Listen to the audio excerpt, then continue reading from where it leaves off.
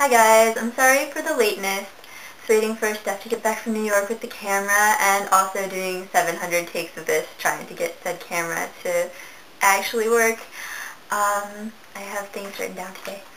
As for pronouns, I prefer female pronouns and gender-neutral pronouns. Either one is fine. I have no real preference as far as that concerned.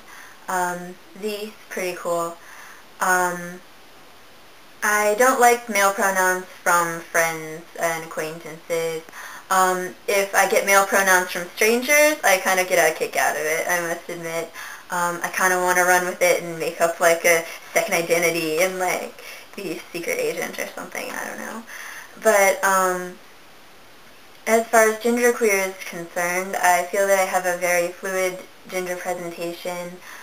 Sometimes I'm coming off as much more masculine, sometimes I'm coming across as much more feminine, sometimes people just give me the look, you know. And I don't feel like I'm more myself one way or the other or something entirely different.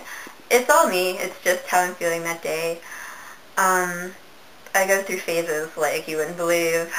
Sometimes I'll be into the skirts and dresses and the frills for a little while, and then like lately I've just wanted to wear the dude jeans and what have you. So looks-wise I shift around a lot.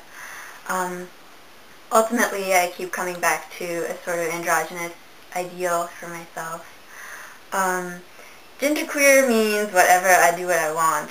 I have a lot of room to play and a lot of room where I feel comfortable gender-wise.